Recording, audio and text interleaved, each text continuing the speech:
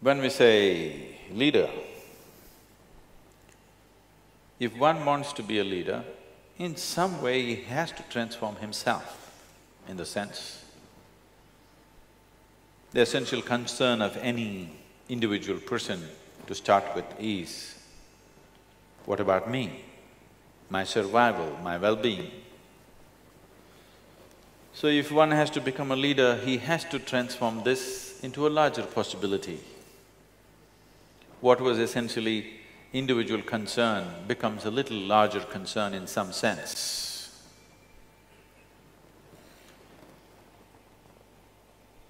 What is being looked forward to from a leader is, he should be able to see things that other people are not able to see.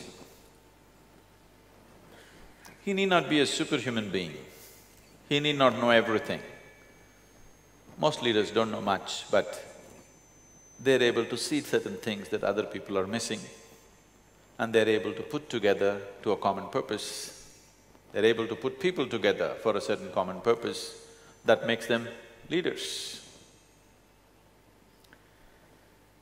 Once you're in the position of leadership, every thought that you generate, every emotion that you generate, every action that you perform has impact on many, many people. Maybe a few hundred people, 1,000 people, or millions of people, depending upon what type of leadership you're in. So every thought, every emotion, every action of a leader has an impact on many, many lives. When this is so, it is extremely important that one who wishes to be a leader in some way focuses upon how he is within himself too, not just about how he performs in the world.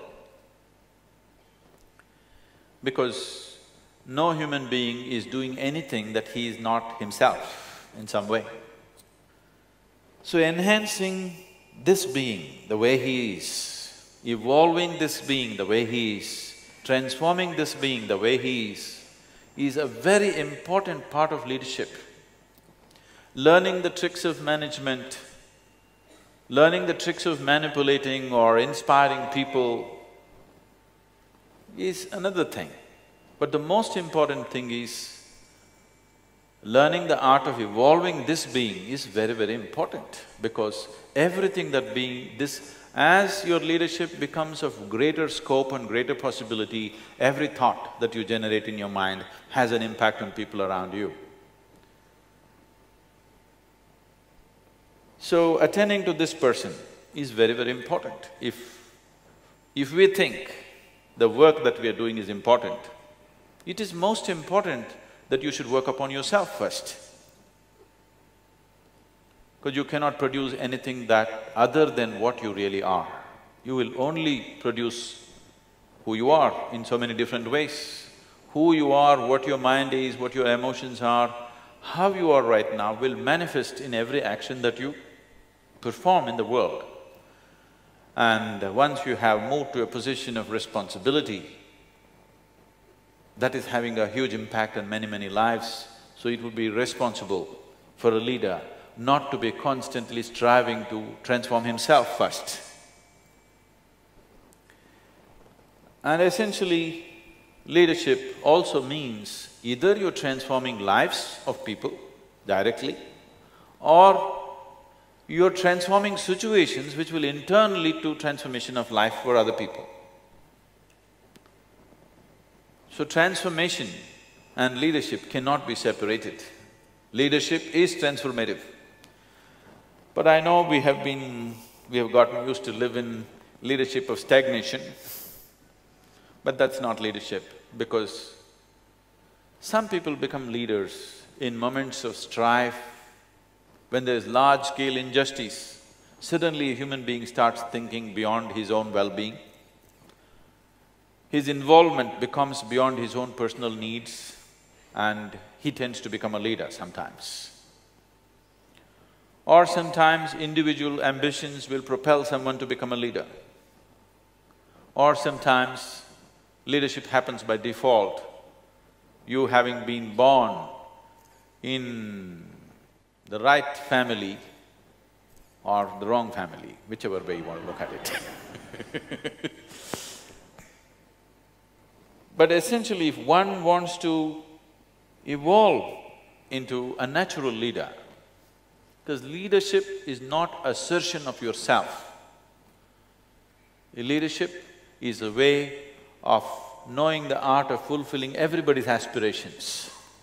Leadership is the art of making people understand essentially, deep down, all our aspirations are same. Whether you are leading a company or a community or a city or a country, essentially it is about making people realize somewhere deep down all our aspirations are same. The first time I was at the economic forum, people looked at me very resentfully. They said, "What is a mystic doing at an economic conference?" So I thought, let me speak their own language.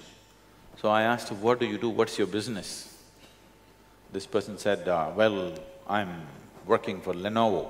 We are the second largest computer manufacturers and we do this, this, this." I said, "See, you're doing computers." I pointed out one man who was a General Motors person, and I said, "See, he's making cars. Somebody there is making safety pin." It doesn't matter whether you're making computer, car, safety pin or spacecraft, what is the fundamental business? He said, "What? My business is computer." I said, "Your business is not computer. The fundamental business is human well-being, isn't it? That's the reason why you're making you might have forgotten why you're making a computer. Essentially, you're manufacturing computer to make human life better, isn't it? Somebody is manufacturing a safety pin to make human life better. So essential business is human well-being, and that's my business too. So that's why I'm here." Everybody's business is human well-being. It is just that it is only the scale and scope which is different from person to person. One person thinks human well-being means just my well-being, my individual well-being is human well-being, I don't care what happens to somebody. For another person, human well-being means him and his family. For another person, human well-being means him and his community. For another person, it's him and his country. For another person, it's the whole world. Only in scale, human beings can be different. Otherwise, every human being's aspiration is human well-being, isn't it so? Yes? Is there somebody who is not involved in human well-being? Only the scale is different, isn't it? So, if your scale is larger than individual well-being, then you are a leader. So if it is larger because you think, because of your ambition, it'll be stressful. If you've taken this on because your family pushed you into it, it'll be very stressful. You will become a natural leader. Being a leader is not certain position, it is just a certain capability and fulfillment of our aspirations. In the sense, nobody can become a leader without a certain spiritual element in him. No, don't get like that. When I say spiritual, I am not talking about you joining some religion or joining up with some group. Essentially, spiritual process means expanding the horizons of your perception and experience of life and oneself. In some way, your perception of life has enlarged itself beyond self-preservation. You're thinking not just about this being well, you're thinking of making things happen for lots of people, that makes you into a leader. So this can happen out of your thought, or this can happen out of necessity of situations in which you exist, or this can happen because your perception has truly expanded. When I say perception has expanded, shall we do an experiment with you? Can I do an experiment with you? Take your right hand, touch your left hand and see. Is that you? Is this you? Touch the chair on which you're sitting. Is that you? No. How do you know this? What is the basis of your experience which tells you this is me, this is not me? Don't sit there like yogis, I'm the yogi.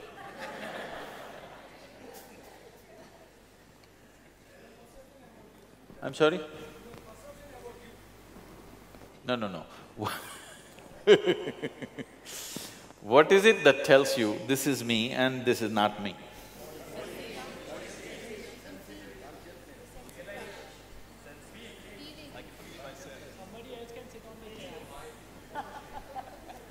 You're reading lots of nonsense. Just tell me, what tells you this is not me? What tells you this is me? Sensation, isn't it? Here there is sensation, here there is no sensation, isn't it so? Yes? So, it is your sensation which determines what is you and what is not you. It is the boundary of sensation. Whatever is within the boundaries of your sensation is you. Whatever is outside the boundaries of your sensation is not you. Is that the definition of yourself? Yes, technically. So what is within this is you, if it's outside of this is not you. There is water here, not reachable, okay. There is water in this, is this you? No. If you drink it, does it become you? What happened? What was outside the boundaries of your sensation got included into the boundaries of sensation, suddenly it's you. How did you get these kgs that you're carrying around? Were you born like this? What you call as myself right now was all over the planet, isn't it so? Are you eating only Marathi food or are you eating… No, I'm just saying, it's all over Maharashtra or all over the planet. I don't know where all you picked up the stuff. So what you call as myself was a piece of earth at one time. Now you go about, this is me. What has happened? You just took a piece of earth and included it into the boundaries of your sensation, now this is you. Now do I have to tell you, please take care of your little finger, this should be taken care of, don't harm it, don't cut it, don't bite it off, should I have to tell you? No. So now, your boundaries of sensation are not fixed. Have you at any time been so joyful, so exuberantly joyful that tears came to you? So if you've been that joyful, at that moment if you take your hands and keep it 8–9 inches over your body, right here you will feel sensations. Have you noticed this happen? You do one thing, you just do like this and hold it 3–4 inches away, do you notice sensations? Yes? If you become very happy, just try this, there'll be a transaction between these two hands. This will happen to you. Did you ever hold somebody's hand and sit and you were in love?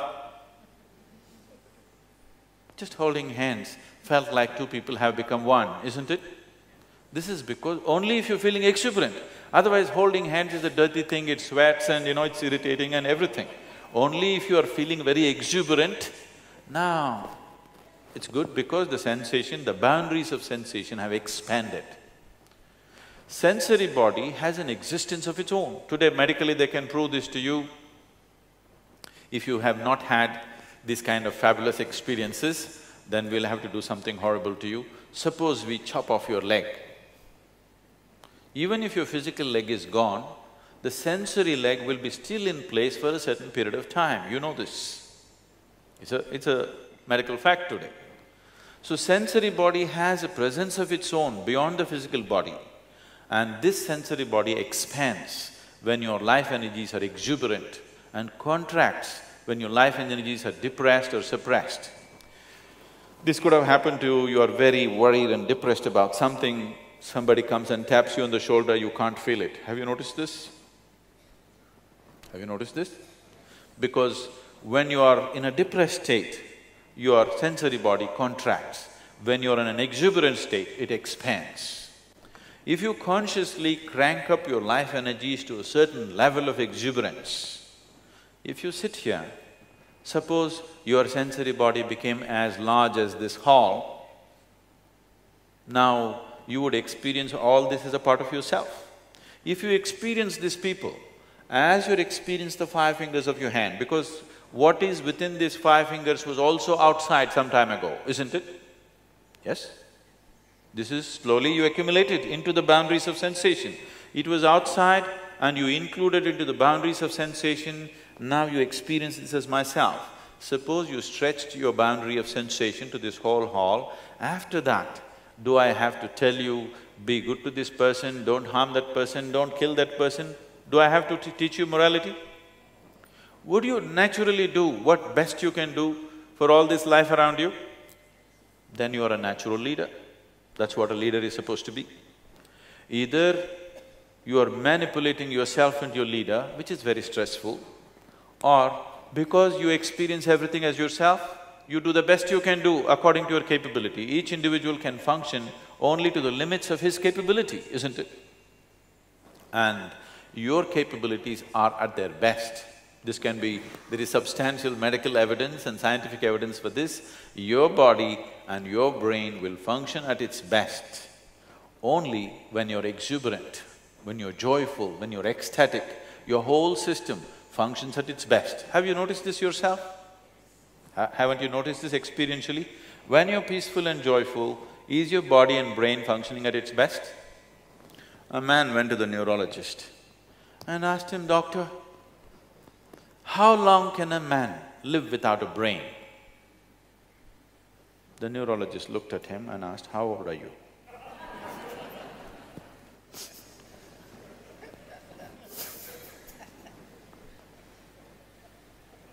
Now, when I talk about exuberance of experience, where is the basis of your experience, first of all?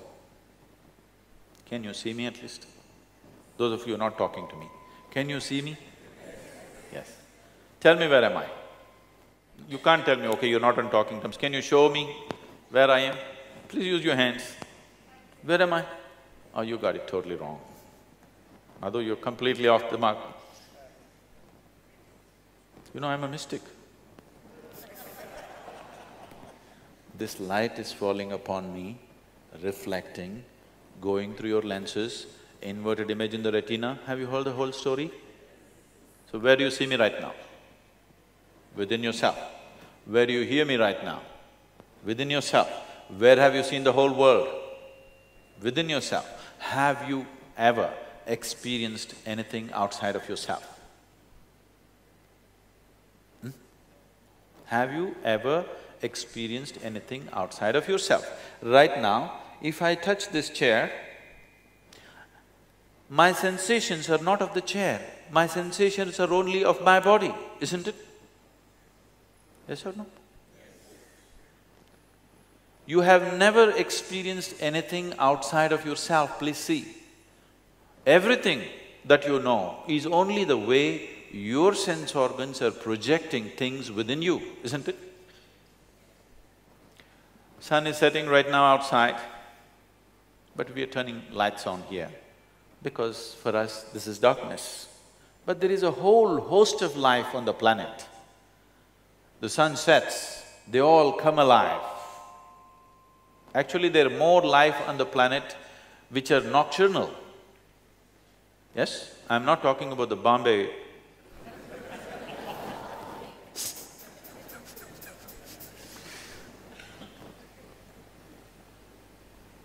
There is more life on the planet which comes alive in the night than in the day. Yes? So suppose you sit with an owl and start an argument, which is light, which is darkness, where would it get you? Endless argument? Who is right, you or the owl? Both? Oh. Both means, if you're saying both, either you're working for the diplomatic corps or you may have a successful marriage.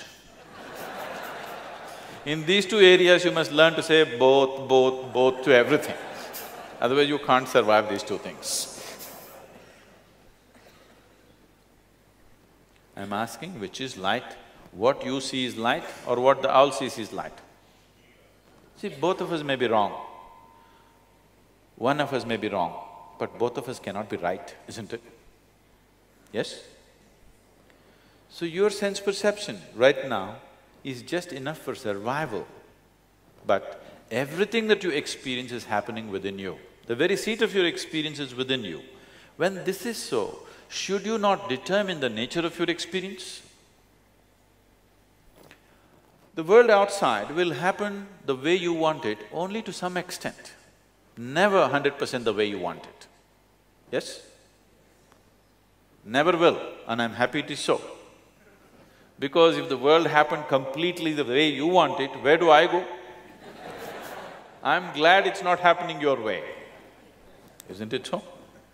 It happens to some extent your way, some extent my way, some extent somebody else's way. It's okay, that's the way the world should be. But at least this one person should happen 100% the way I want him, isn't it? Yes? But right now this is the problem. This one is not happening. This body is not taking instructions from you. This mind is not taking instructions from you. If your mind were taking instructions from you, would you keep it joyful or miserable? Pleasant or unpleasant? Pleasant for sure.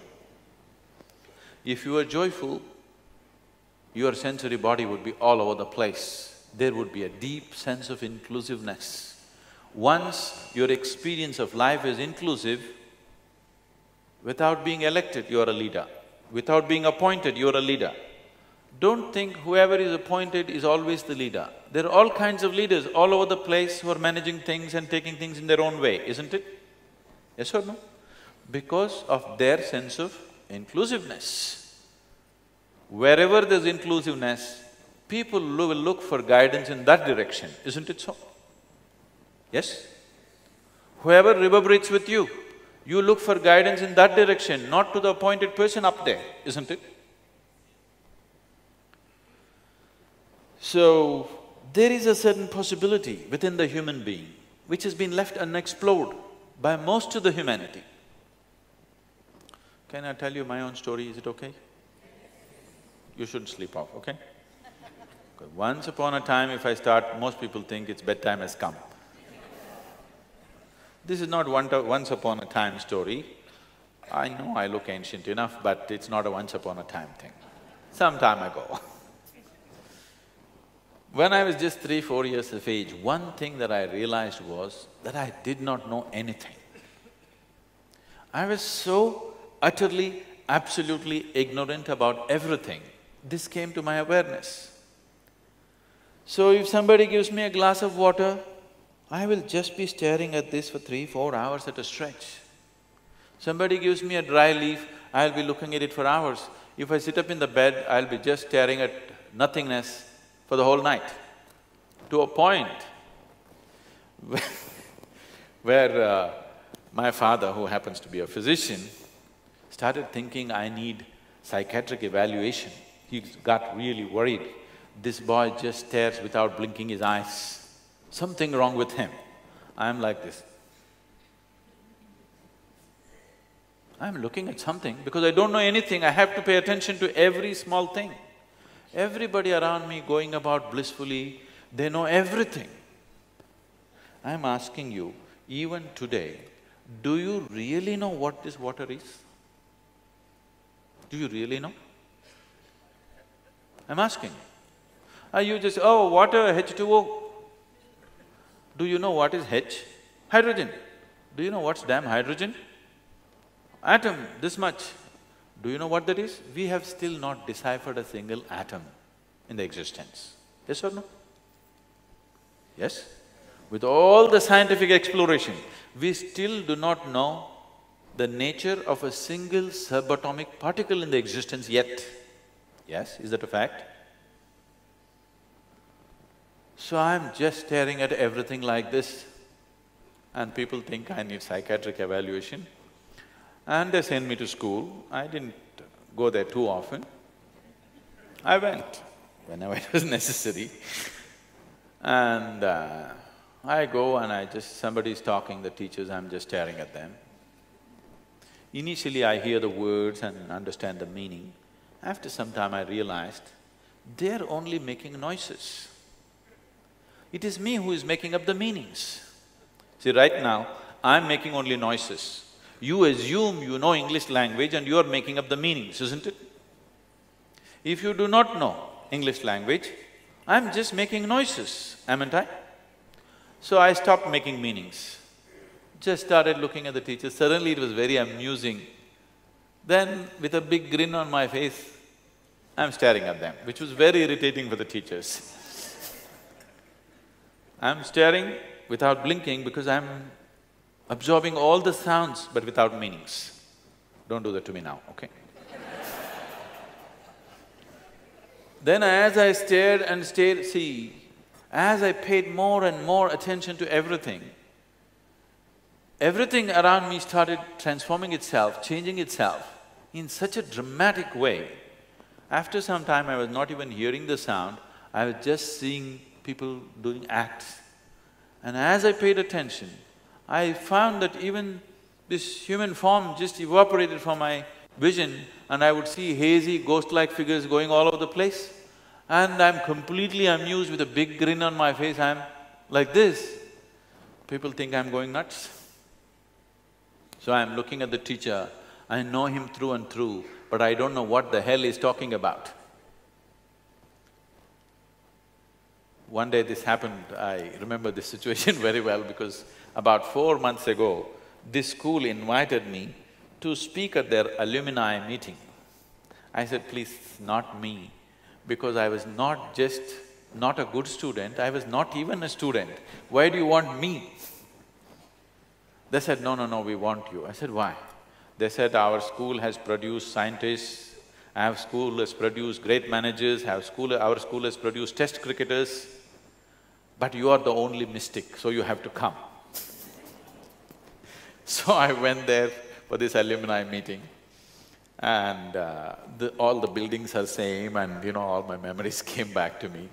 And I thought, see, this classroom, in this classroom a certain situation happened which changed my life in many ways.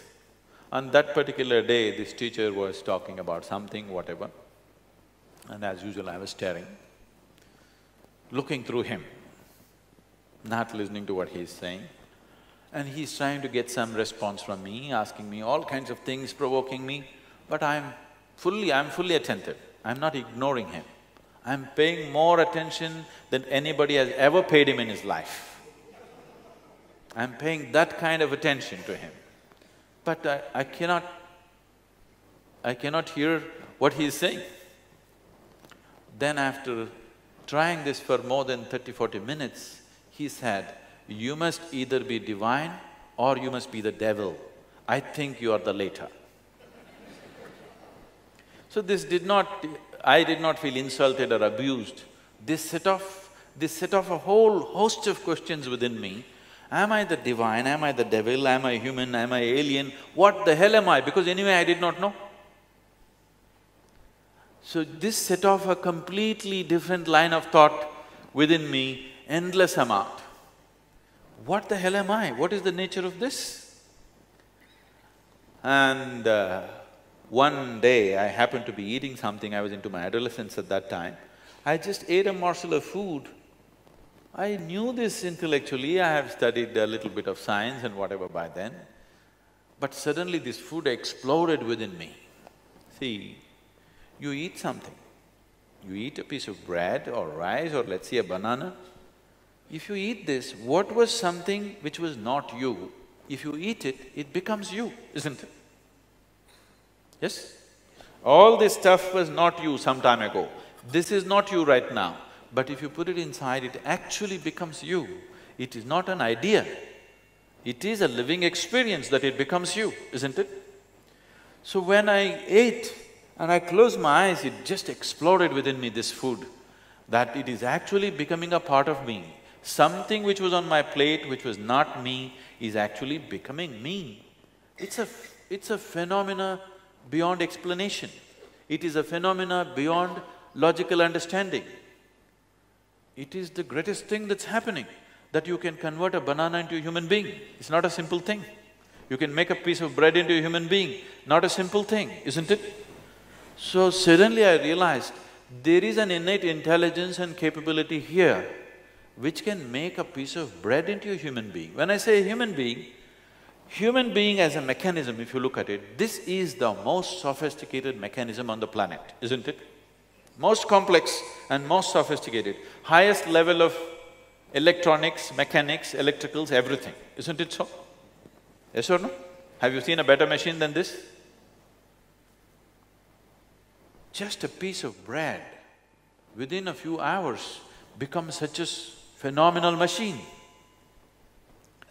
So suddenly, I shifted my life from staring to sitting with my eyes closed. I was staring hours on end. Now I sat with my eyes closed, some days for hours, sometimes for days. Now suddenly people around me, people who were thinking that I need psychiatric evaluation, they started thinking, oh, he's a yogi. See? But I was still doing the same thing. Instead of staring at somebody, I was staring at myself. I was not doing anything different, I was still paying attention, that's all I was doing. All the time I was paying attention, it is just I changed the direction of paying attention and suddenly from a nutcase to a yogi. Now there is this intrinsic intelligence and capability in every being right here, isn't it? Yes? If you could only access, the very source of creation is right here. If you could only touch it, you would be phenomenally capable, isn't it? You don't have to learn leadership somewhere. You will be a natural leader because the very source of creation, that which makes life is here within you, trapped, he cannot get away. Please look at this. If you only strive to make the necessary contact with this, if you find access to this, leadership is natural. Leadership is not about you asserting yourself over somebody. It is about being able to harness everybody's aspirations and make it happen. People should not even feel there is a leader around, that's when you're a real leader, isn't it? If people constantly feel the presence of a leader, he's a tyrant most probably. Yes or no? People should not even feel this place is managed. It looks like nobody is managing it, but everything is happening the way it should happen. That is leadership, isn't it? Yes? See, right now, the nature of creation is such that we can argue there is no creator because it's so perfect. If every day it was breaking down, then we would every day know and curse the one who creates this. Because creation is happening in such perfection, we can forget about the source of creation, isn't it? That's true management, isn't it so? That nobody feels the presence of the manager, nobody feels the presence of the leader, but everything is in place. That is when you're a great leader. And that will only happen only when there's a deep sense of inclusiveness of everything around you. Inclusiveness not as an idea, but inclusiveness as an experience. Oh, is such a thing possible? Well, once again, modern science is telling you, if you sit here right now, this moment, as you're sitting here right now, every subatomic particle in your body right now is in constant transaction with the rest of the cosmos. This is a reality that's happening. So the only problem is you're not experiencing that reality. If you're experiencing that reality, there would be a deep sense of inclusiveness. When there is inclusiveness, when you feel everything as myself, nobody has to teach you integrity, nobody has to teach you morality, nobody has to teach you what's right and wrong. Nobody has to teach you what's right and wrong towards yourself, isn't it? Only with reference to the other there is a problem. So spiritual process means you have eliminated the other. There is no other for you in this world, there's only you. When there's only you, there's absolutely no problem. You'll do the best that you can do and that's all there is with life. That's all there is with life, isn't it? Have you fully expended yourself? Everything that you are, has it been used or not? Whether you can perform like somebody else or not is not the question. The question is, have you used this being fully for whatever it is? And that will only happen if your experience of life is constantly pleasant. I will tell you this, there is medical evidence to prove this today. If you maintain 24 hours of utter pleasantness, before that let me ask you a question. Unfortunately, almost the whole population on the planet will come with a negative answer. How many of you have had one day in your life, that is one 24-hour segment in your life, where you spent 24 hours without a moment of irritation, agitation, anxiety, unhappiness, anger, nothing? You went through 24 hours blissfully. Very few people can say yes to this, unfortunately. See, if one day did not happen the way you want it, that's different.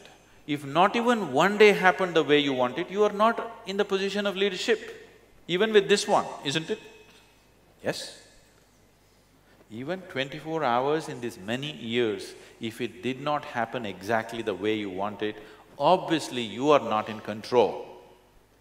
You are happening by accident. If your own body and your own brain is not taking instructions from you, why the hell should 1,000 people or 10,000 people take instructions from you, I'm asking? Why should they take it?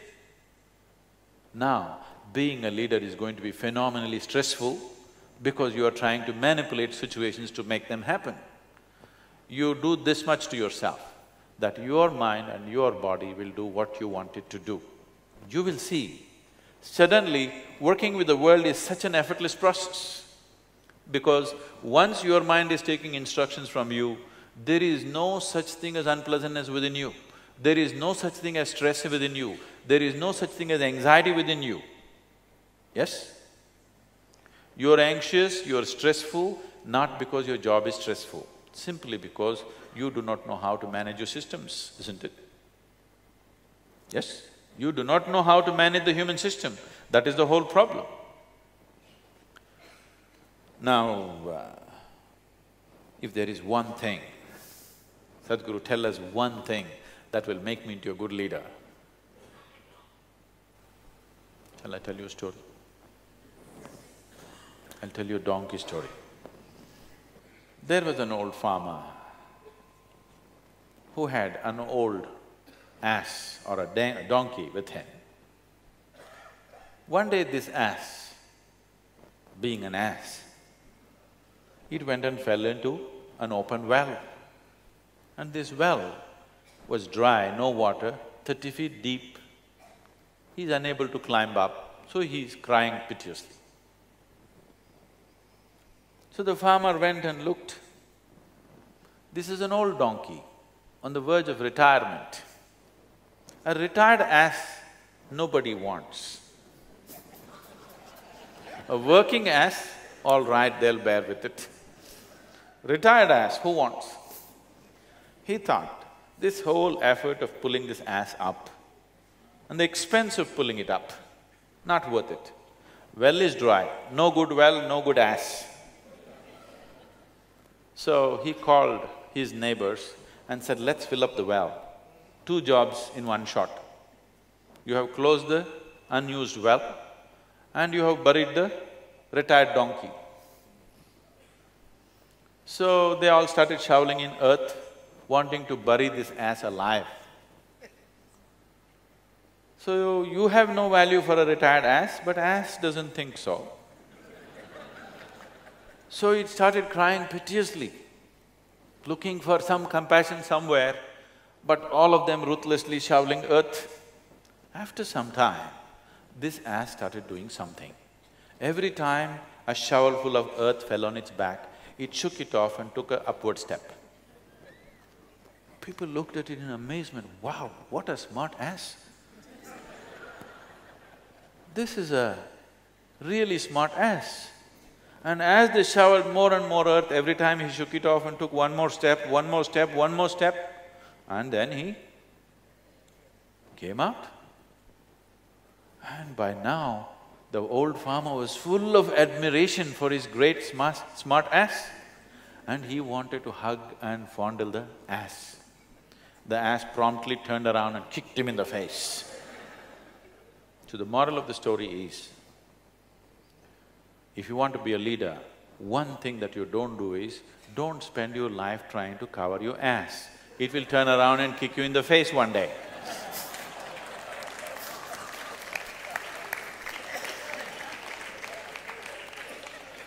Because what people expect you from a leader is that first of all, he is straight.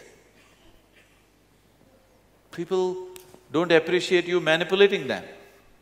People appreciate that first of all, you are straight. You don't have to be brilliant to be a leader. You don't have to be a genius to be a leader. You don't have to be a superhuman to be a leader. You are straight, your integrity is always there, and you have some vision. You have some insight into a few things. That makes you into a leader. When you are truly inclusive, you'll naturally have an insight about everything.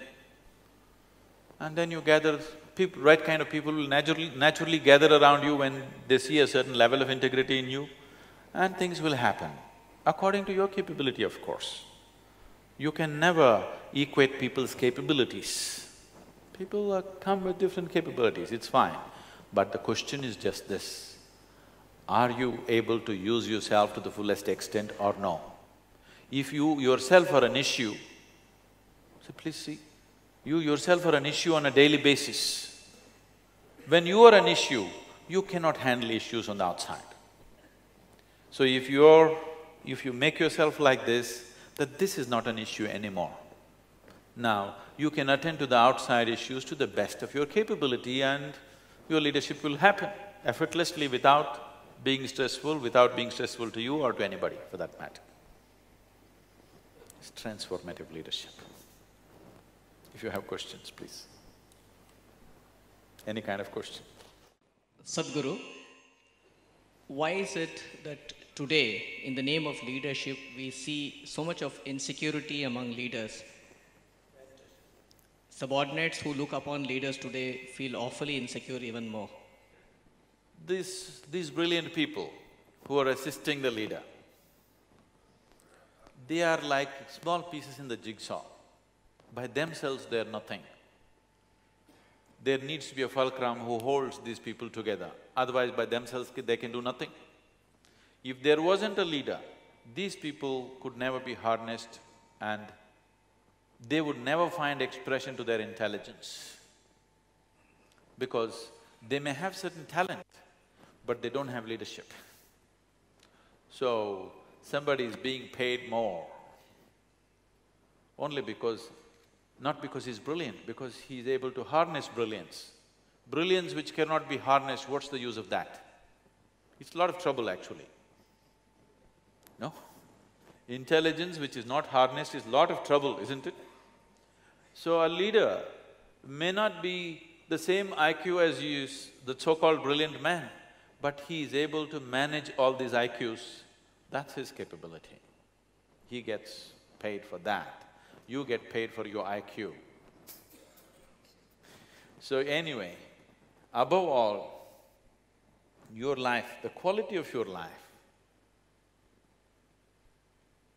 does not necessarily depend upon how much you're paid. I'm not saying you should ignore that. Yes, that is a factor. How much money you get, how much wealth you make in your life determines the comfort of your life, never determines the quality of your life. Yes? It gives you certain access, it gives you certain comfort, it facilitates a few things around. But essentially the quality of your life is in how joyfully you're creating what you're creating, isn't it? If you are absolutely giving yourself and if you're brilliant as one claims to be, and if you're really making things happen to the best of your ability, in many ways you become indispensable for any group of people, isn't it? So instead of thinking of increment, I think people should focus on how to become indispensable. That people can't believe that without you, this situation can work. It will work anyway. Tomorrow morning if I fall dead or you fall dead, the world will go on fine, don't have any illusions about that. But people should believe that without him, how to live, how to make this work. If people get such feeling, then you will be substantially rewarded. But the true reward is in the joy of doing what you're doing, not in what you get at the end of the month, isn't it? What you get at the end of the month facilitates a few things, maybe determines the kind of house you live in, determines the kind of car you drive, but how joyful you drive the car, that it doesn't come from that, isn't it? How joyful you live in this house is not determined by that. So your quality of life is the way you experience it, not what you have, where you are. So please, once you set this, that your quality of life is determined, anyway you're joyful by your own nature, you will function at your best and your capabilities will be rewarded. Today or tomorrow it has to be rewarded. Sometimes there may be some slowdown, sometimes maybe you have to make a little noise and make them know that you are there. Because it's a large picture, somebody may not notice you. But the important thing is, in your life, the important thing is, are you enjoying the process of life or are you cribbing through your life? This is most important, isn't it? Yes? I guess my question is, where do we get started and what is the path? So that, again, this doesn't become a subconscious experience and then we again wait for this kind of thing to happen. What are the practical things that we can do so that we kind of don't leave this session saying, okay, it was another great talk, but I don't really know what do I need to do, so at least I know I'm trying to make the effort. You want some tips?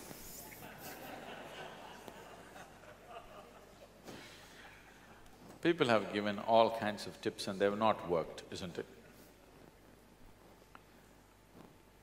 People have read all kinds of books and they work for a certain period of time, after that they don't work, isn't it?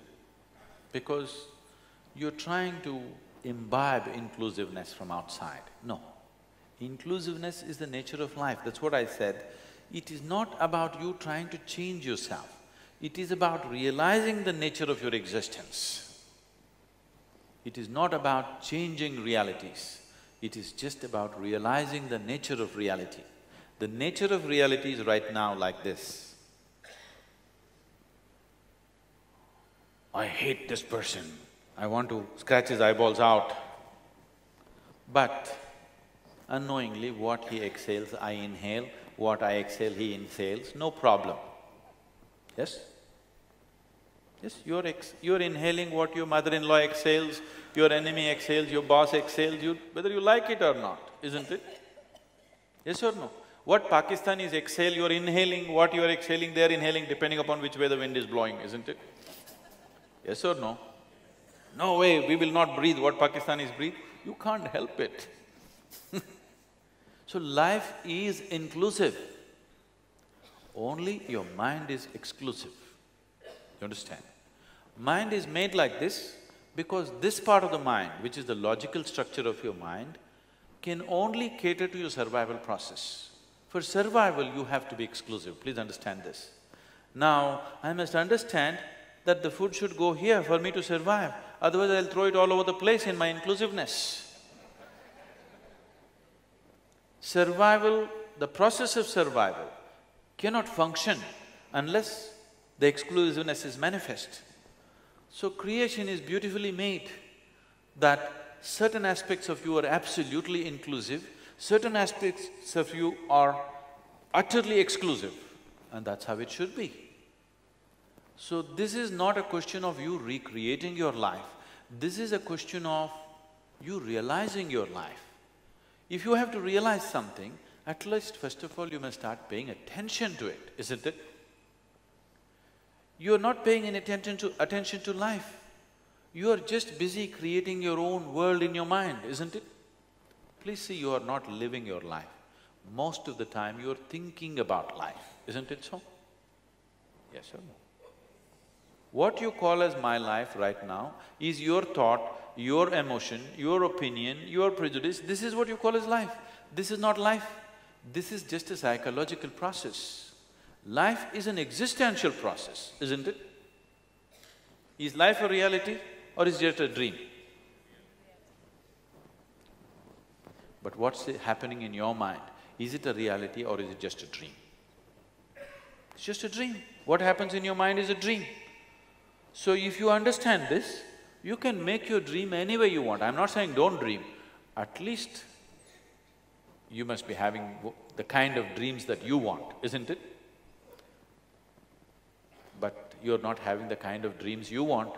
That is why stress, that is why anxiety, that is why fear, that is why hatred, that is why all forms of unpleasantness, isn't it? If your dream was happening the way you want it, even if your life was not happening the way you want it, if your dream was happening the way you want it, you would be at least joyful. Maybe starved, but still you would be joyful. Maybe fired from your job, still joyful. Yes?